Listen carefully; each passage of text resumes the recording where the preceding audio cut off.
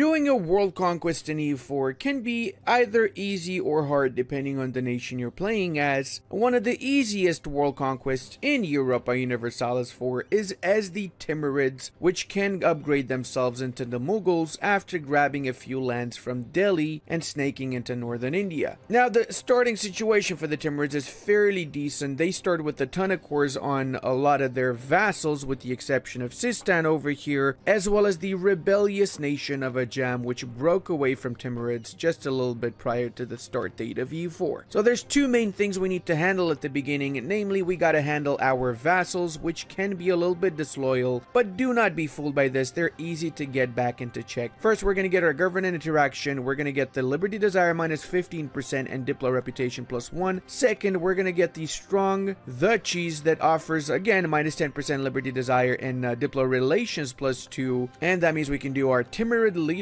mission because they are now all back to loyal. One more thing we're gonna do is we're gonna get royal marriages with them. Take note, you can get royal marriages with all of them except Transoxiana. You gotta wait for 1 month before you get that royal marriage, so make sure you do get that royal marriage before anything else. Getting a royal marriage lowers the liberty desire of your subjects by 5%. Other ways of lowering the liberty desire include deving up their lands. Each dev click is another 5% liberty desire lowered, or placating local rulers, which offers minus 10 liberty desire for the cost of 20 prestige. Of course, our primary target is going to be Ajam, which we will be attacking right after we can on the 11th of December. Until that point, we're going to get some rivals too, so let's go with the Mamluks and with Delhi over here. Considering we got Delhi as a rival, we can probably ally Jaunpur. Yes, we can. Let's send this one our diplomats back. We're also going to get our advisors, and we're going to get the free company. We're going to need to get one loan for that. We're not taking the burger loans just yet. You'll see in a few moments why we're not taking the burger loans. Before that, don't forget to adopt the titles of Mia Khalifa, denounce the sex practices, and unify Islam. We're also going to start converting some of these heretic scumbags over here. And hey, speaking of heretic scumbags, if you're enjoying this run and you enjoy my content in general, consider subscribing. It would really help out the channel a lot and encourage me to make more videos like these in the future. And if we get 5,000 likes in the first week after this video is out, I'm going to do a new Afghanistan True Heir of Timur run where we conquer all of India as Afghanistan before 1490s. That's just 50 years from the start date, but only if we get that 5,000 likes in the first week after the video's out. After the first month passed, you will be able to get the royal marriage with Transoxiana. You cannot get this done before the first month, so make sure you don't do anything until you get that done, so you lower their liberty desire to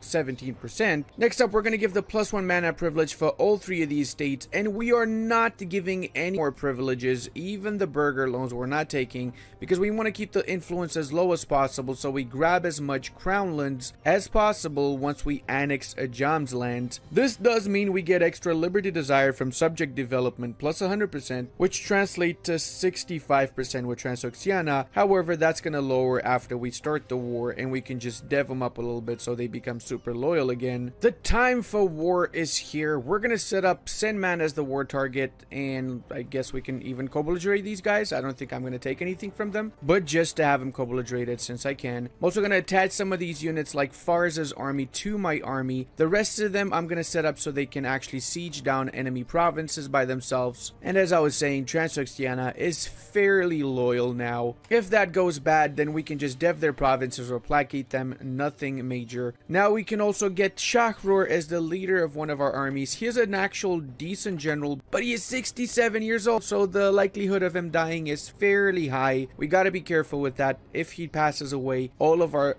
vassals will be disloyal until we manage to get the provinces from Ajam, in which case they will not be disloyal anymore. I'm gonna try and get a little bit of extra PP by insulting the Mamluks, and I've also eclipsed Delhi, so I managed to get up to 36 power projection already. I'm gonna get a claim on Baluchistan also, since I want to attack Baluchistan afterwards to unify my home region and have an easier time just blobbing out in every direction after. And of course, Mazandaran just gave Kondoteri to Ajam. What a bunch of shklumblags, as I like to call them. Meh. Well, you know, on the bright side, we're gonna get one stability fairly soon. We have religious unity issues, so we can get that after a while, not just yet. The Transoxianas have become a little bit disloyal, so I'm deving them up so they can be back to loyal, of course. We want to keep an eye on that. We don't want them to actually break away fully from us. especially not during this war. As with pretty much any war in EU4, taking out the smaller stacks whenever you see them around the map is the best way of winning engagements fast and with little to no losses on your side. Also, as expected, every single siege in this freaking game is taking way longer than it should. There goes pretty much the entirety of Akoyunlu's armies. Oh, I'm sorry, Ajam, are you actually trying to unsiege your capital?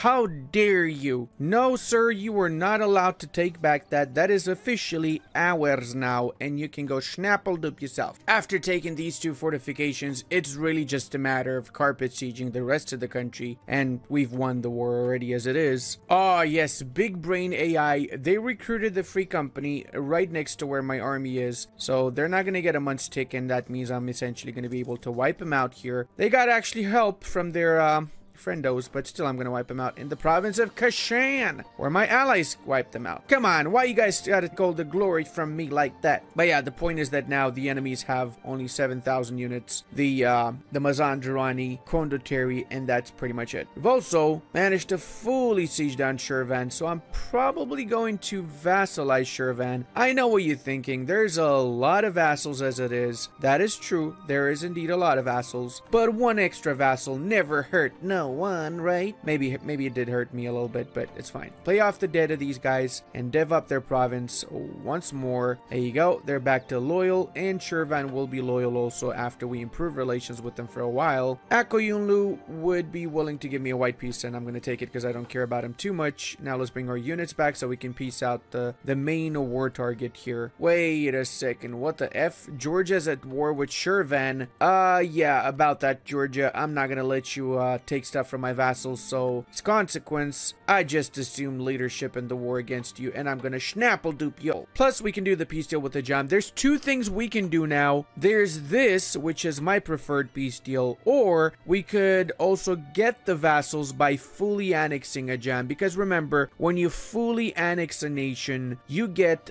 all of their vassals and subjects as your subjects. But like I said, I prefer this deal. I don't need extra subjects. I already have way too many. I'm gonna let them keep 4 provinces. It's fine with me. Coalition, only a Jam, so literally nobody important. And we've got a ton of new cores. We just got to core up Ardalan. Aside from that, we pretty much got all of the other stuff as our cores. Lower the Warriors Auction, core it up. We can also do expand the timurids now, which gives us a little bit of extra stuff. Because we are in a defensive war, we can call in Jaunpur, but I'm not going to do that. And we're going to make full cores out of these bad boys here. If we go to our vassals, look how loyal they are now. They absolutely love us. Plus, because we took all of that land, we got 12% crownlands. That's an extra 7.9% what we start with. And I feel like I'm going to get one more vassal here in Georgia, because they got all the cores on the other stuff. So might as well just make him a vassal, right? And did I just become the vassal master here? The vassal swarm master or something? Now, whilst we're at it, we're also going to be attacking Baluchistan, so I basically get rid of anybody else in the Persian region, and I'm the only one here. Let's go ahead and send our units over there. After this, we're going to attack both Uzbek and most likely Kashmir, Delhi, all that stuff. In fact, I forgot to do something. I should set this area here as a vital interest so my vassals can get claims on it. Or, I think I have a mission that I can get claims on this, don't I? Oh, I got a ton of missions. I just need to have 100% force limit and 60% manpower. I kind of forgot about this, not gonna lie. I actually kind of forgot about this. We could have gotten the claims on this initially by just exploiting some of our manpower at the very beginning. That would have been up to 60%. Now it's gonna be pretty much impossible to do it. So I guess, I made a little bit of a mistake, boys. Don't make the same mistake as me. Oh, on the bright side though, our double just restarted a war with a Jam to reconquer the province of Mare. So that's actually going to be good for us, because if our double fully annexes a Jam, then we can attack our double ourselves and take back our cores in a Jam. The best part about having a vassal swarm helping you out is the fact that they do most of the hard work here. Transoxiana having sieged quite a few forts as it is. Hey, looks like we can also get military tech 4. That's going to help us out, since the military tactics makes a huge difference, as does the morale of armies, of course. And can we get a count on the amount of wars that Akoyunlu's got? Check this out. 1, 2, 3, 4, 5. These guys are at war with pretty much everybody around them, aren't they? Oh my lord. I wouldn't want to be in their shoes right now. Oh, would you look at that? Transoxiana is even hunting down the enemy armies here. They're hunting down Gujarat's remaining troops. I absolutely love you, Transoxiana. You're literally my favorite vassal. Just don't tell the other vassals, okay? I bet Gujarat never expected this to happen from just helping out Baluchistan, did they? But hey, now that we're here, we might as well just enjoy our time and maybe even take a few provinces for strategic go into India reasons. Yep, I do think taking the province of Tata is more than fair. I'm even letting them keep a lot of the other stuff, so I am a benevolent, as they say, enemy. Benevolent enemy. That's what I am here. Okay, let's also go ahead and fully annex these guys now. Coalition, surprisingly, nobody, only a jam, so nobody anyone needs to care about. And look how beautiful we are. I love clean borders, boys. Now let's make these guys also our vassalus. And again, only a jam cares. A jam is such a caring nation, guys. It's unbelievable. Sadly, our double actually got annexed by a jam, so our dreams of getting what's left of a jam have pretty much perished now. Since we have a little bit of piss, let's seize crownlands, and we went up to 20% crownlands after just 6 years from the start of the campaign. We also can give out the rest of the privileges now. Not gonna lie, I kind of forgot to give them out, so yeah. Just don't judge me, okay? Come on, bro. Deteriorating relations with the ulema. Okay, I see how it goes, brother. I see exactly how it goes. The game just decided that, yeah, why would Ludi ever get decent RNG here? You know what I'm saying? On the bright side, the rebels are fighting each other right now, so we got that going for us. Also, looks like Delhi just munched onto, Ladakh, so I think I'm gonna be munching into them right now. Oh, actually, this is Ladakh. Who was this? This was Kashmir, right? Yeah, I think that was Kashmir. Alright, next war is these bad boys. I just gotta finish off my rebels first. No! Shakrur just passed away. On the bright side, everybody is still pretty darn loyal over here, with the exception of Georgia, because, you know, Georgian people. Am I right, guys? Am I right, Georgian people? Now, because we are filthy rich, we will be relying on mercenaries for the upcoming wars. That's why I'm recruiting the Grand Company in Kunduz, since we're going to be starting the war against Delhi now. Let's go ahead and attack Yes Maximus. They're allied to Sindh and Bengal. Oh, hold on a second. Maybe we can take some Sindhi lands too. Looks like we can. We're going to be Kobala Dorado them. Before the war, I'm going to be enabling scootage on Khorasan, Afghanistan, and Fars, because I want to be integrating all three of these nations in 54, and the war against Delhi might take a little bit longer than that. You know, I just realized that the claims that I'm using on Delhi are actually Khorasan's claims, which is it's totally not weird. Of course, Khorasan being over here getting claims on Delhi makes absolute sense. Just don't think about it too much, really. That's what it's all about, really. And oh, did I just forget to... Oh, yeah, I did. Oh, I am a genius, boys. I forgot to co-belligerate Sindh, which means I'm probably not going to take any provinces because I don't want to get the AE for now. I need to get a lot of provinces from here and then expand again into the east, so I want to manage my AE as well as possible. That being said, I am going to crush their army so I can rob them of all the money they got after. And with a little bit of Carpathia Siegicus, I think we can get the money now. Well, you cannot get everything, but I'm just going to do this so I can use this army against Delhi instead of wasting it against Sindh, since I cannot take any lands anyway. Oh, it's already 54. It's actually 55, so I can start now integrating these bad boys, starting with Afghanistan as well as Fars and Khorasan. Because we have cores on all of the provinces of Khorasan and Fars, the integration is going to take 1 month. So after 1 month's tick, we fully integrate both of these guys. That's why we want to give out the Amir's integration policy as soon as we start integrating them, because if we don't give this out, we get -3 Diplo reputation. Plus, it makes it a little bit faster by 5% to annex vassals diplomatically, so it's totally worth it. There we go, 1 and a 2. We can now do the next mission, conquer Lower Persia, 400 ducats, a ton of claims as well, and we can also do Indian raid, which I think I could have done from earlier, but I forgot about it, which gives us claims on Lahore as well as Sindh Sagar area. After we conquer Punjab, we get another mission done here, but that's a big area. I'm probably not going to take in the first first war against Delhi. The age-old question of whether we cancel the alliance with Delhi or we go for full money is, I think it's pretty self-explanatory. We're going to cancel the alliance with Delhi so we don't need to worry about the Bengalis afterwards. As for the first peace deal against Delhi, what we're going to go for is this particular Snakius Maximus. We're doing this because, end of the day, we need both the provinces of Doaba as well as the provinces of Delhi to form the Mughals, and these are basically some of the richest provinces that they have anyway, so we end up being super rich, and we also end up becoming eventually the overpowered Mughalius Maximus. You might have been wondering, Ludi, why did you not annex Transoxiana considering that you have cores on all of Transoxiana? Well, obviously the reason is because Transoxiana's got more cores on Uzbek, and that's basically why we're gonna get their cores back first before we actually integrate them, which is why the next war is against Uzbek, whilst at the same time we're gonna start another one against Karakoyunlu here. We just gotta wait for our boys to finish killing off the rebels. Don't you just love it when you have the entirety of the western parts of your country red? I feel like that's a really unique feeling, isn't it? Knowing that everybody here— wait, hold up a sec, hold up, I just realized something. Hisn Kaifa is massive. Okay, they also would ally me if I was at peace, which brings me to the fact that I forgot to actually check if I can ally or vassalize anybody. I can diplo-vassalize. Oh my god, I'm loving this. Hisn Kaifa is going to be my next diplo-vassal, hands down, and this is going to be an excellent foothold into the Ottoman lands, which historically got their asses handed to them by the Timurids just a few years prior to the start date of our particular campaign. Bayezid being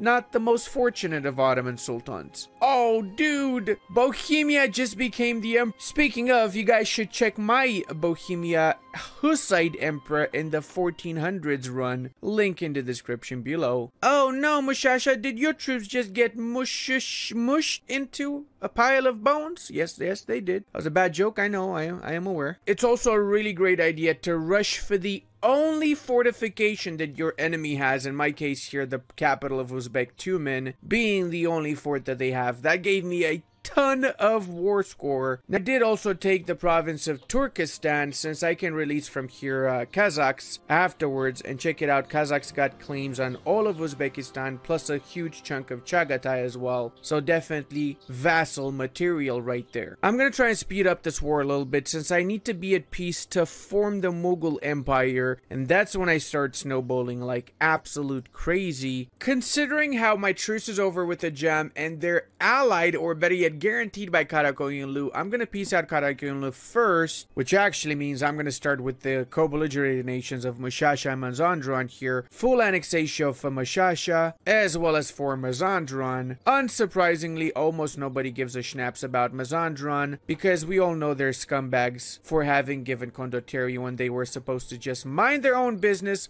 Why you do that, Mazandran? You see, you brought it upon yourself. It's all your fault. Take note, Iraq's got cores on a ton of provinces here, so of course we're gonna take only one province in the south so we can actually release Iraq from it. We're also giving back the cores to our beloved Georgian vassal, and we're grabbing this as well because, well, simply because I want to take Melikatis. You got a problem with that, broski? You got a problem with the man taking Melikatis for himself? Hey, we even completed our agenda. Amazing. So now they're gonna join in because they're guaranteeing whatchamacallem, so that means we're gonna fight them once more. You are not the brightest nation in the sky, are you, Karakoyunlu? I'm gonna try and go for a quick white peace with them now in this war. We can also do a few more wars in this area whilst we're waiting for the second Karakoyunlu war to finish, clear up these lands. And yes, I actually realized I am not the sharpest tool in the shed because I forgot to click the Mughal button when I was at peace, so yeah. Alright, so that's it with the Jam. I could cancel some of their cores apparently, don't really care about it too much to be fair. Jaunpur, Biapaz, Karakoyunlu,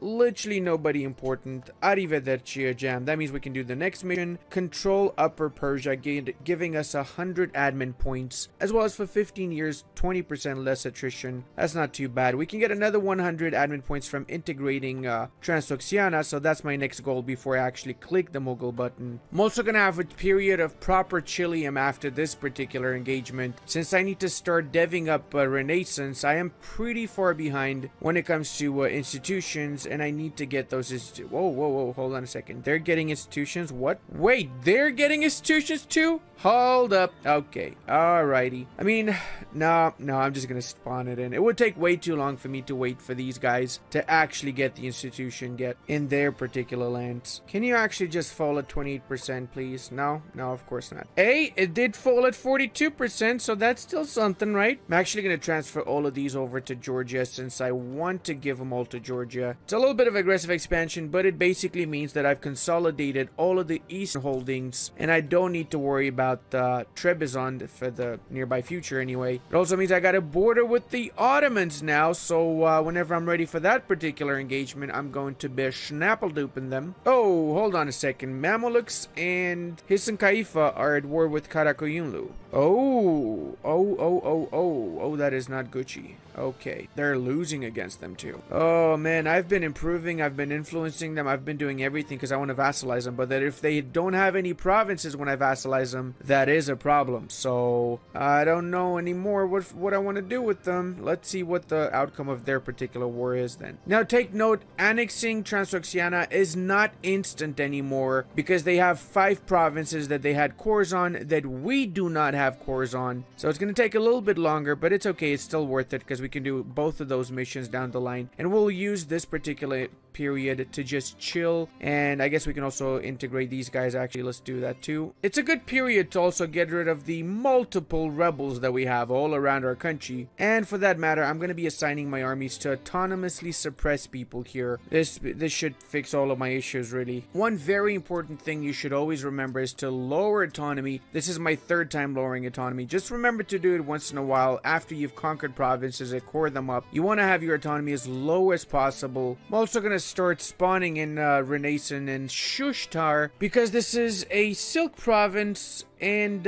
it's one of the cheapest I can develop, so it should be fine. It is a Shia province though, so maybe not in Shushtar. Yeah, you know what, I'm just gonna spawn it in my capital. It's a little bit more expensive, but it's actually worth it. Actually, it's not more expensive now that I think about it, because it's 24 development, the other one's 6, so that means we're getting more per dev click. So check it out, we are getting 4.16 here for developing, for clicking once, whilst just as an example here for 1 click we're only getting 1.16 because this is a 7 development province as compared to the 25 in this one. So yeah, just click yes Maximus. We're wasting all of our points, but it's worth it because once we've gotten Renaissance spawned in here, we don't need to worry about being behind technologically compared to everybody else in the world. Whoa, boys. Why is Astrakhan alive? Okay, alrighty. I think I'm gonna get myself a brand new vassal in the Great Horde lands, which apparently have been replaced by basically Crimea. And Hisan Kaifa is still worth it. Screw it, man. It's not as bad as I thought it would be. Let's get them as our next vassal. What the schnapps is this? Intrigue in Herat. Okay, sure, whatever. Nobody gives a schnapps, man. Wait, what? Finally, we managed to integrate these guys. Alright. Oh my god, they had 70. They had how many units? Oh, dude, I'm over my force limit now, aren't I?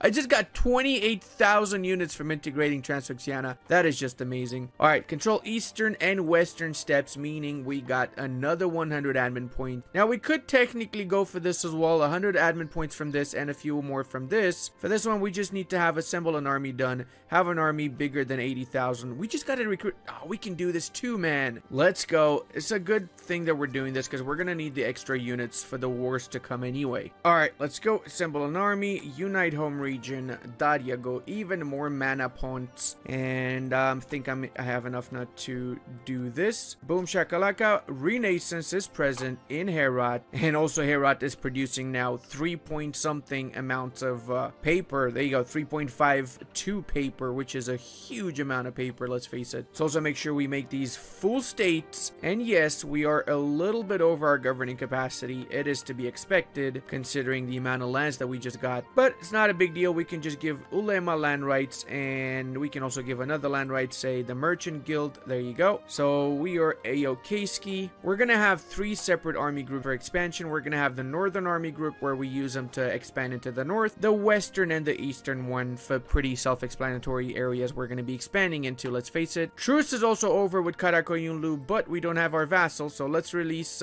Monsieur Iraq over here, and with them we can attack afterwards Karakoyunlu for all of these amazing cores. Look at all that schnapps over there, boys. For that matter, we can also release from Turkestan Zenashon of Kazakh. Oh no, I forgot. Oh, I'm such a dum-dum. I actually forgot to do this before integrating Transoxiana. Now they're gonna get 5 provinces. So I'm gonna lose. Oh boy, that's just small brain. I mean, these are 3 development provinces, to be fair, but I should have done it before. I honestly, this is just small brainius maximus, boys. It's worth it still, because look at the cores that we have now that we can feed them afterwards. But hey, the most important bit is that we will be changing now to the Mughals. Yes, sir. Traditions and ambitions. Yeah, thank you so much. Amazing. And we can establish the Dhimmi estate also. It would make us lose access to the Brahmins. You know what? I'm gonna keep the Brahmins for now. I'll keep the Brahmins, and I'll think about the Dhimmis later. We also have more crownlands now. We got 38% crownlands, and we can give out some new privileges here, including the establishment of the Rajput regiments and a few other amazing privileges. The best part, however, is the assimilate culture mechanics, where by assimilating various cultures we get specific bonuses. For example, advisor cost reduction, core creation cost reduction, artillery cost, and so on. All we gotta do is conquer every province within that particular culture group, so we've pretty much gotten the Persian one now, with a couple of exceptions that we'll be getting in the next war against Karakoyunlu. And the same once we have the Hindustani group, which is the northern bits of India, we get the core creation cost reduction, so that's why we will be rushing for that one next, alongside this one, and of course the steppe as well. There's more specific things about the Mughals, and I'll be more than happy to show you guys all of those specific things. But it's been a while since we started this particular campaign, so if you guys want to see a second bit for this, if we get 7,000 likes in the first week after this is out, I'll continue this campaign. Otherwise, for 5,000, we'll do that special True Heir of Timur by 1490. So until the next time, check out this awesome Ottomans run.